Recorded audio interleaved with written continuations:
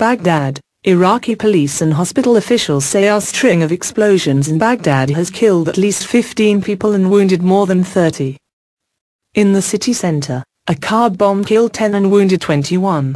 After nightfall, another explosion hit the area, killing 2 and wounding 5.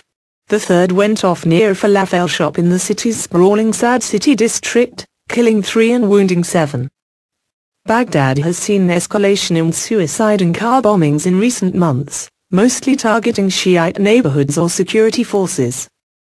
The police and hospital officials spoke on condition of anonymity because they were not authorized to speak to the media.